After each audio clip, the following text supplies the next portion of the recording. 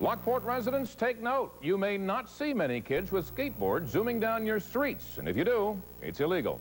Eyewitness News reporter Warren Williams has that story.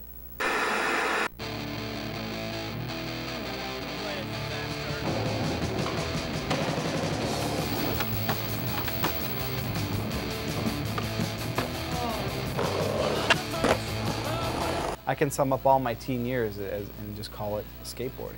Skateboarding just consumed everything in my life. It was an individual, unorganized activity, but still somehow had a cohesiveness with like me and like the people my age. You know, it kept us together.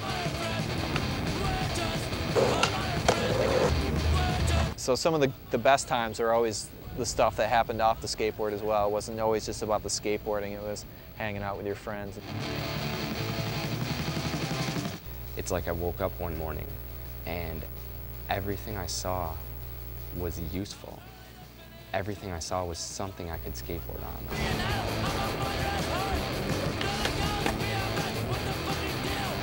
I'm just almost like the whole world just transformed into some sort of like art.